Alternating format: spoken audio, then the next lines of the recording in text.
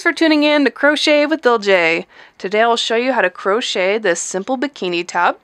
It's a very easy pattern. We're going to use half double crochet stitch, single crochet stitch, slip stitch, and chain stitch. If you are unfamiliar with these stitches, please watch my video on basic crochet stitches linked in the description below before you attempt this pattern. Now let's get started. All you need to begin this project is a size 4mm crochet hook and a worsted weight yarn. I'm using an acrylic. Begin with a slip knot. Insert your hook.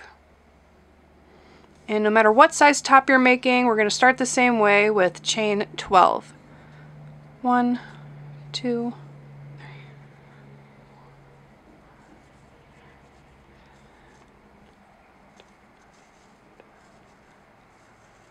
3, and 12. Now we're going to work back in the other direction. We're going to skip the first 2 chain and we're going to work into the 3rd chain. And we're going to do 10 half double crochet stitches, so that's a yarn over, and insert your hook, pull through, yarn over again, pull through 3. That's the stitch we're going to be using for most of this pattern, at least for this first section. So go ahead and do 10 of those into each of your chain.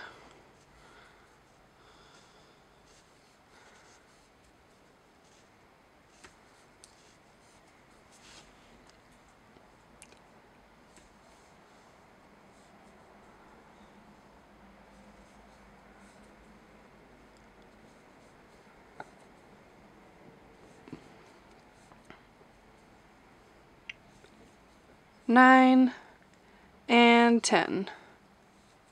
Chain 1, turn your work. Now we're going to half double crochet 10 more stitches, going back in the other direction.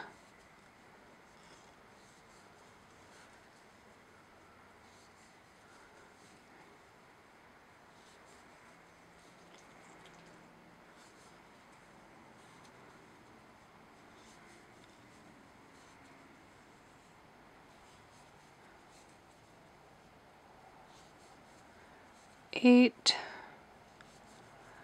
9, and 10.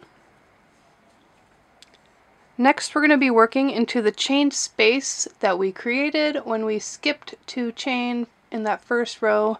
We create a space in which we will do 7 stitches.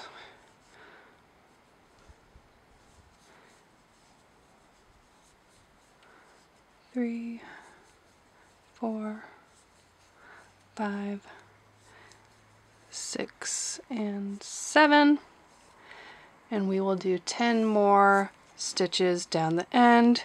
That first stitch is really close, it's right in there. If you're unsure, you can always count backwards from the beginning. 1, 2, 3, 4, 5, 6, 7, 8, 9, 10. So go ahead and do 10 more stitches to finish that row.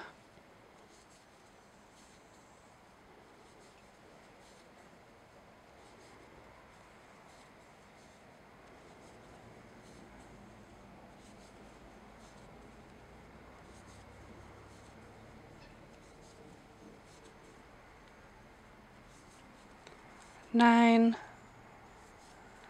10. Chain 1, turn your work.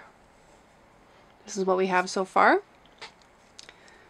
Now we're going to start the next row, and when I say row, I'm referring to both when we go down one edge, do our peak, and then back down the other edge as one row. So to start the next row, we're going to half double crochet 13 stitches this time.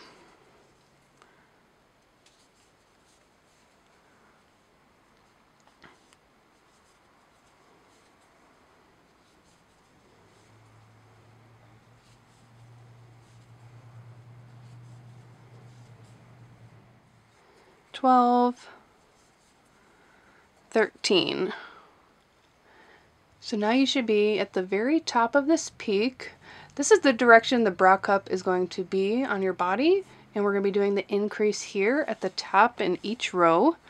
So go ahead and do now 5 half double crochet into that top middle stitch.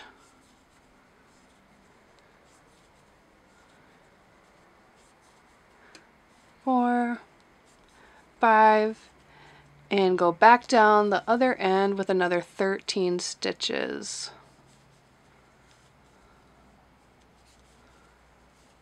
So that row we did 13, 5 at the top, and another 13 back down the edge.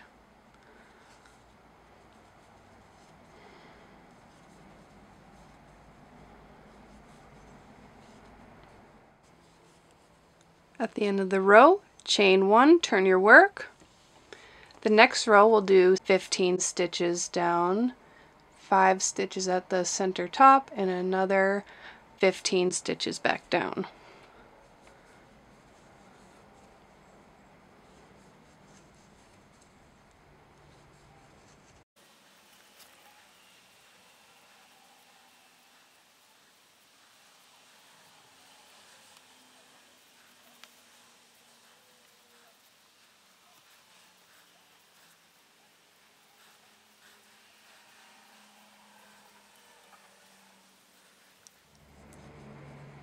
"14, 15.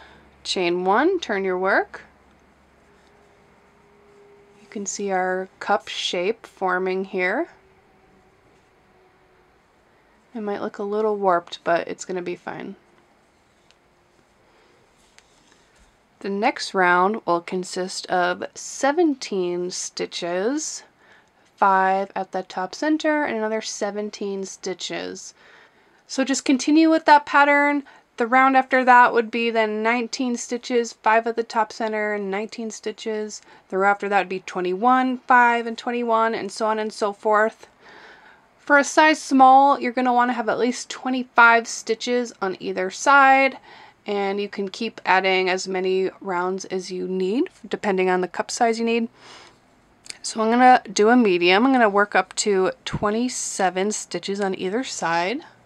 I'll show you what my cup looks like then.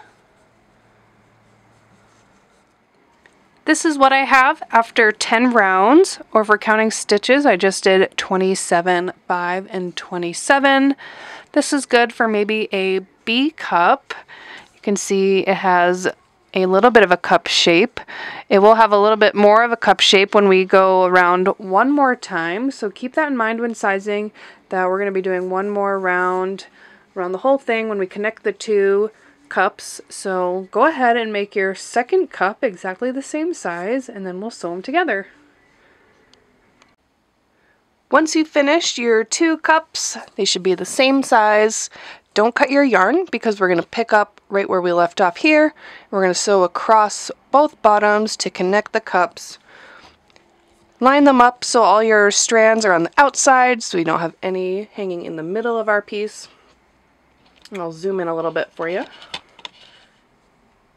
Insert your hook right in that loop where we left off at the corner. Chain 2. And now we're going to do 20 stitches along this bottom side. And it isn't exactly clear where we're doing the stitches since we're just kind of going in the side of our previous rows. But just squeeze them in there wherever there's a space. If you're doing a small size top, you should do 18 stitches across the bottom cup. And if you're doing a size large, you should do 22 to 24 or maybe 26 stitches along the bottom. See, I'm kind of just going in wherever. We have this middle string here to know exactly where we started, which is the exact middle. So as long as you have 10 stitches by the time you get to that point, you should be in good shape.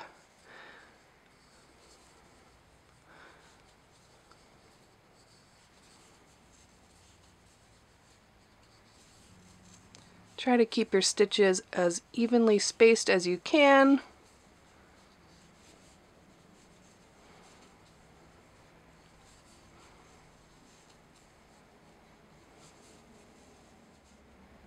Do one last stitch in that corner and grab your other cup. Line it up and just go right into another stitch in that other corner. And keep going.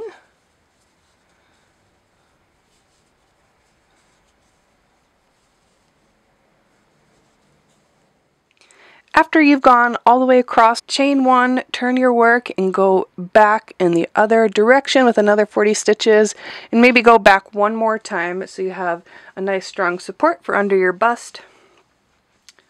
Once you've gone back and forth a couple times, we're now going to do the tie straps. We're going to pick up right where we left off again, and we're going to chain 80.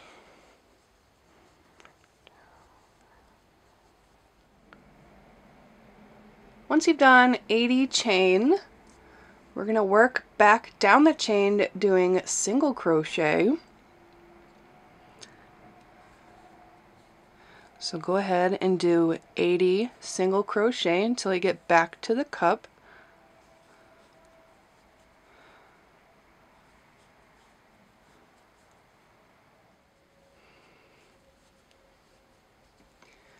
Go to the very last chain.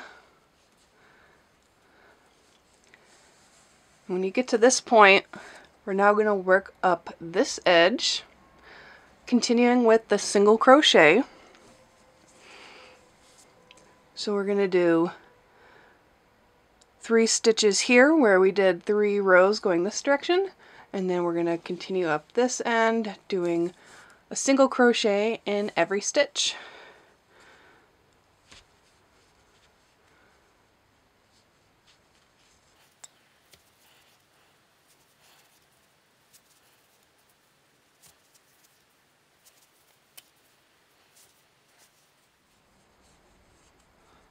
Once you get to the top of that peak, if you're following my stitch count, I just did 32 stitches from the 3 we did here, plus 29 up the side.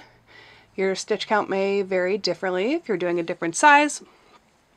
But wherever that top middle stitch is, do 1 more single crochet, and then chain 80. And we're going to make another tie strap, just like we did before, where we chain 80, and then single crochet back down that 80, and then continue along this edge of our top. And we're going to go around the whole thing and make a nice border. As you get down back to that top corner, do another single crochet into that centered top stitch where you did a single crochet here also. So there's 2 in that one stitch at the top, and then make your way down with single crochet until you get to the middle, and I'll show you what to do there.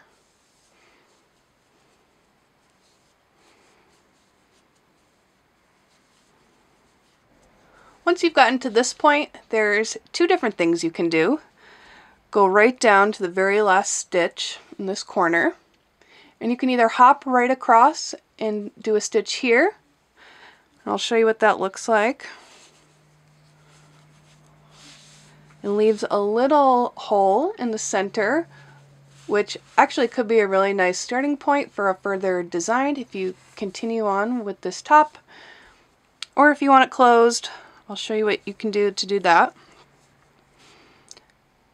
Right down here in the center, kind of go down a little bit and directly through the middle of that stitch and do a slip stitch.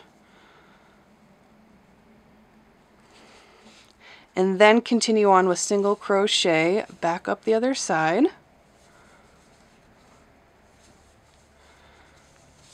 And that will give you a nice closed look. So continue going up the side, doing another 80 chain for the tie strap on top here, and just do exactly what we did on this side. Here, I'll zoom out so you can see. Here's a better view of what we have so far. You're just going to continue up this side, do another 80 chain for your top tie strap, back down this side, 1 more chain of 80 for your final tie strap, and you can tie your work off and you're done. And here's our finished top. Hopefully that all made sense.